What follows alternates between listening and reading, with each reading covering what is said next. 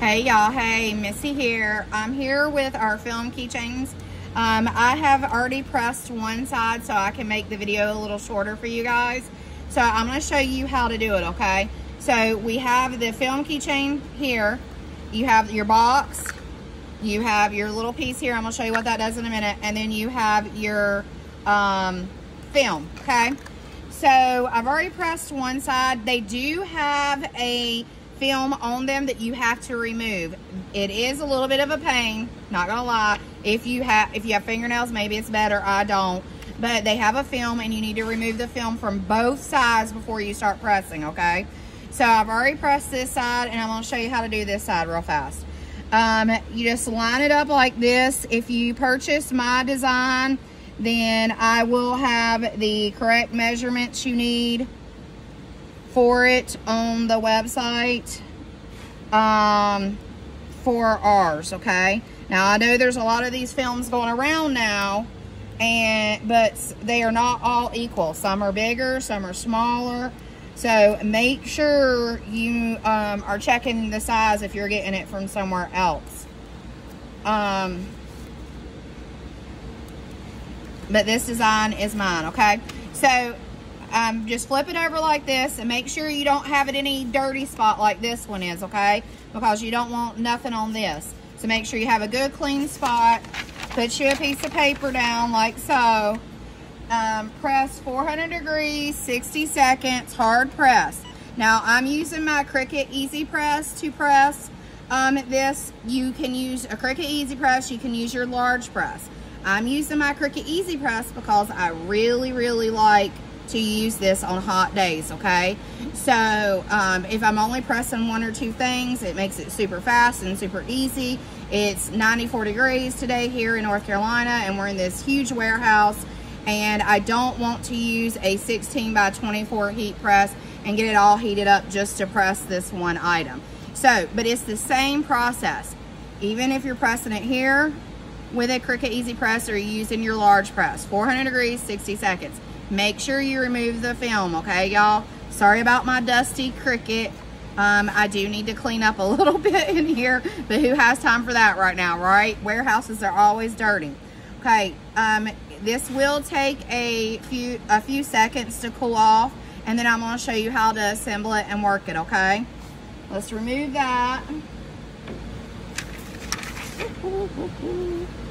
All right, so you want to remove this as fast as you can so you don't have any ghosting.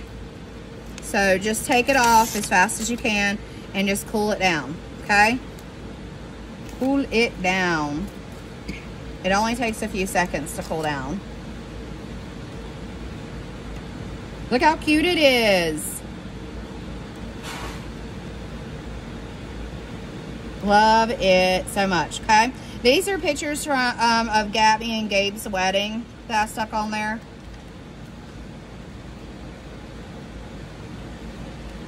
Okay. So, super cute. I will have extra of these. I ordered a whole bunch of them. So I will have extras. Look how cute. All right, so Mike's coming back in just a second. He had a cough, so he had to go grab a drink. Dust, I guess, probably got in his throat. All right, he's back, so he's holding my camera again for me. Now, there's several ways to assemble this. I'm trying to get it to cool down just a little bit more for me. There's several ways. You can use your stapler and tape. You can use just a stapler, or you can use just tape, okay? So I'm going to show you how to do that. It's really fast and easy. It has this clear piece right here, and it's all the way out already when you get it, okay? So you just take it, and you can put like a picture further down if you want, but I didn't do that. I left it the way it is. I know a lot of ladies, they are just taping around there so it's not on top of the picture. But I know a lot of people are doing the stapler too. Now, I don't know if I have a small enough stapler. I do not think I do. There's a mini stapler that you can get, that you can staple them like this, but my stapler is big and bulky, so I might not be able to show you the staple way. But anyway, so you just take it, you take a mini stapler and you just staple it, and then push the staples down, and then you put a piece of tape around it, okay? And that's all you gotta do. But since I don't have, my stapler is not gonna work, I don't think, because it's too big.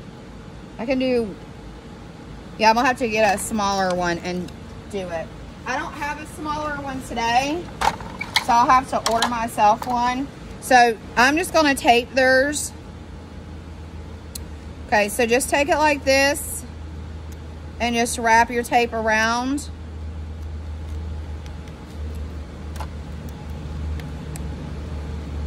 And like I said, you can, you don't have to put a picture here at the end, or you can bring your pictures down a little bit more, but I wanted it all the way.